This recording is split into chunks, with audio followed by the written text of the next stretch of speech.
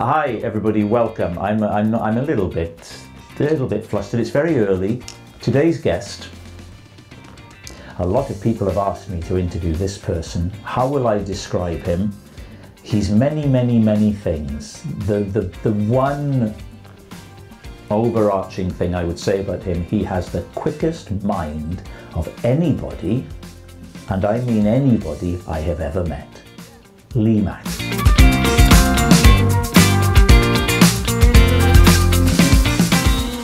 Right, how do we do this? Do we just start? Have we started? What I tend to do is I like to include these lovely sort of indiscreet moments. It gives it a cinema verite feel. So we have and it shows, yeah, that's what I'm saying, we started. And it shows a human side to a rather distant figure. It's a very modern way of doing things, because in the old days, you'd have had a live band, you'd have introduced me, you'd have read out my CV, I'd have come down the stairs. Nowadays, everyone's into realism and naturalism. People want to see behind the mask, don't they? They want to see behind the face that's behind the mask. In my introduction for you, which I've already recorded quite successfully, I introduced you simply as the human being with the quickest mind of anybody that I have ever met. Well, the irony being, I don't know what to say. I mean, how do you respond to that? Thank you. But I'm flummoxed. Well, that's very nice. Thank you very much. I'm half taking the compliment and half glancing at myself, because I realise that due to the lighting or due to my health, I'm quite red. I haven't had a drink for 4.5 to 5 years. You still drink. You look better than me. I've spent a lot of money on lighting. Oh, you've sussed it all out? Oh yeah. This channel, the YouTube version of this, this is the best. I heard you say this word a few times now.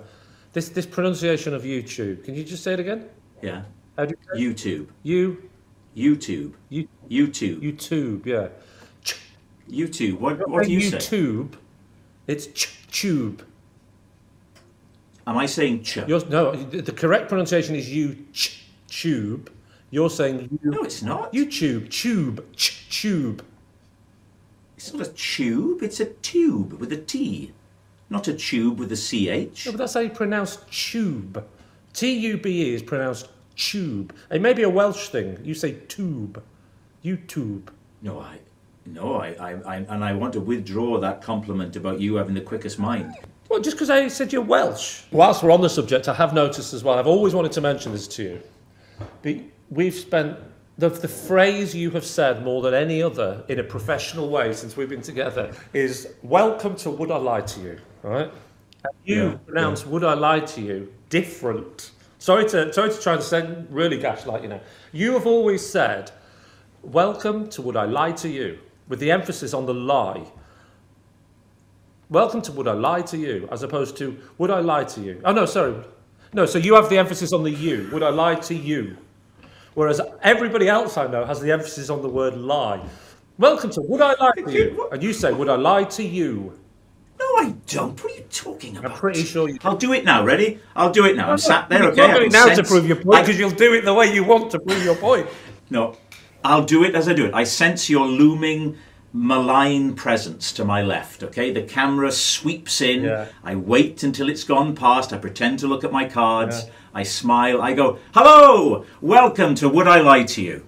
Well, then I can't argue with that if that's what you say. But you have just said something I never knew after all these years. You pretend to look at your cards. Right, let's go back. I ask every guest, more or less, where do we meet? Do you remember where we first met and when? My recollection of meeting you for the first time was I did a show on ITV called The Sketch Show around about 2000, 2001. So you came along, which is quite unusual for comedians to come along, so it was nice to see another comedian. You'd come along to just watch the show being recorded and have a drink in the bar afterwards. And that's when I think we first met. However, you said to me once, no, we did a gig together back in the early days on the circuit, and I have no recollection of that, but we are going back 25 years maybe. I remember you were very slim, nicer word than thin. Was? You were, yes, very much was. You were whippet-like, and you were on the stage and you were very, very self-possessed. The impression I got was that you didn't care whether the audience liked what you did or didn't. Proving what I've always said, I'm a better actor than people think. I used to always have this mentality, it doesn't matter, you will never see these people again. Hence the reason, even to today, I can't do two halves. I always have a support act, and then I do the second half. I once played Britain's smallest theatre. Now, Britain's smallest theatre, I think, is a bit like Britain's oldest pub. There's loads of different pubs that claim the rights to say that. But Britain's smallest theatre, apparently, was a place on the Isle of Mull, which was a tiny little... It was basically in someone's garden, I think, and it was a converted sort of... like a big shed. And I think it held, I'm going to guess, 24 people. And me and Tara went, Tara, my wife, obviously, I know I don't need to tell you that, Rob, but, you know, I like to include the listeners. We went to the Isle of Mull, and we went to this tiny little theatre, and I said, you know what, if I ever do become a comedian, because I've been talking about it, I'm going to come back here and play this venue, because it was so exciting. And I went back, 24 seats. And this was after I'd been on the telly quite a bit. Didn't sell out. However, when I say didn't sell out, what I mean is I went out, and when I say didn't sell out, I don't mean it was 23 or 22, it was something like 12, something like half full. The Isle of Mull is a particularly small population island, and also it was winter, so there was no tourists. And then luckily in the second half, I had a support act going in the first half, and in the second half, as I was on, they arrived, the other 12. So half the audience had been one party, and they were lost. When I first looked out through the curtain, I thought, I can't sell out a 24-seater. Awful, isn't it? So you got no recollection then of us doing that gig together? Can I just say, throughout the whole anecdote, is that all that was playing on your mind? Yeah. What was your thing then that turned everything round? What was your thing that made stuff happen? Was it Wow. the sketch show? I'd been going on the circuit for a couple of years, and I got offered to host a Channel 4 show that not many people remember called Gas. And it was 2 series, and it was a stand-up show, and I was the host. And I'd been doing stand-up for 2 years. I could not have been any less ready to do this. But someone had faith in me. And I did these 2 series introducing... The idea was to introduce new people to Channel 4 from the circuit. And they were very new at the time. So Peter Kay was on. I think probably... Wow. I might be wrong, but his first certainly his first stand-up appearance, maybe his first appearance full stop. He's just one of the funniest people. When I was touring, I don't know how long ago, maybe 15 years ago, maybe a little less, I did a bunch of dates in the north. I think this was in the Keith Barrett tour, where I would get a couple out of the audience and they would sit on the stage and Keith would sort of give them marriage advice. And Peter came to about 5 of the shows, and he would sit in the wings. He'd hang out with me before, and then he'd sit in the wings. And he was so massive already, you know. During the show, I'd be doing my stuff, and I'd look in the wings, and he'd be smiling and what have you. And then you get the couple up on the stage, and they'd go, up they come, sit down, and they'd be doing it. And they'd glance in the wings and go, and there's Peter Kay. And of course, this was in the north of England, where, I mean, he's big anyway, and anywhere, but in the north of England, he is he's a blooming deity, you know. So they would be amazed. Never bring people up on stage. I've learnt this. My example of learning this was on my tour. I used to do an opening line, which was I'd bring on a massive box, like I was starting with an illusion, and I would get someone out of the audience with all the music playing, and I'd look like I was about to do a huge spectacular trick. Put them in the box, close the box, padlock it, put a blanket over it, whatever, and then just wheel it off stage. The music would stop dead, and the gag was I'd just say, oh, I just didn't like the look of them, and that was it. Right?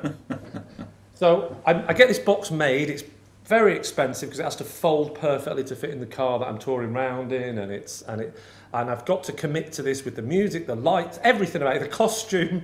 And on the very opening night of this 130-day tour, this guy gets up, or I get him up from the front row, I drag him up, I put him in the box like that, And I go to close the lid, and he stops me, puts his hand there like that, and he says, I'm claustrophobic.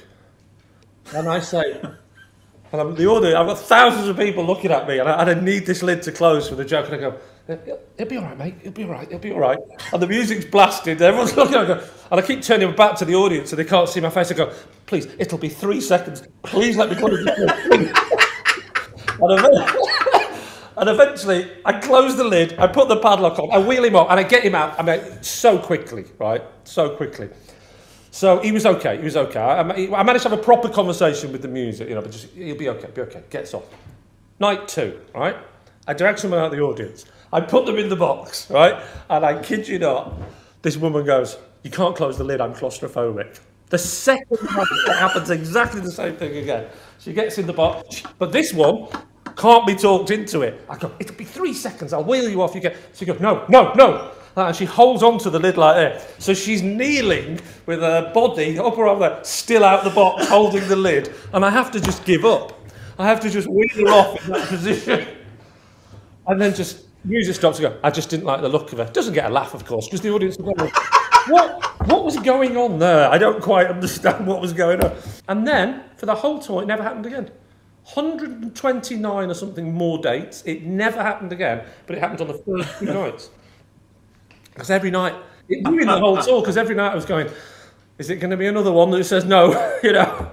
I came on to Would I Lie to You as Would I Lie to You as a panelist on David's team, and I was booked to do 2, and I didn't come back for the second one because I thought I was so bad on the first one. Yeah, you've told me this before, and it's really odd, and you must now look back at that and think, yeah, you were great on it. There was not an issue. I went great. I was fine. I was perfectly good enough. But the paranoia in your head said you were terrible on it. You cancelled the next one. Yes. Wow. Yes. You didn't feel confident enough to do 2. However, you did feel confident enough to host the next 87 episodes. It's odd, isn't it, this job? Yes. It's a strange thing. So anyway, so then I took over as the host. Now, that's quite a long time ago now. That would have been about 2006, 7, 8? I think we're on series 13, are we? Did you join in the 3rd or 4th series? The 3rd. So we've done about 10 series with you. Yeah, I think so. I think you can now see yourself as the host, if that's what you're worried about. They still haven't given me a definite yes. They said we're going to... Still haven't given me a dressing room or the menu for dinner.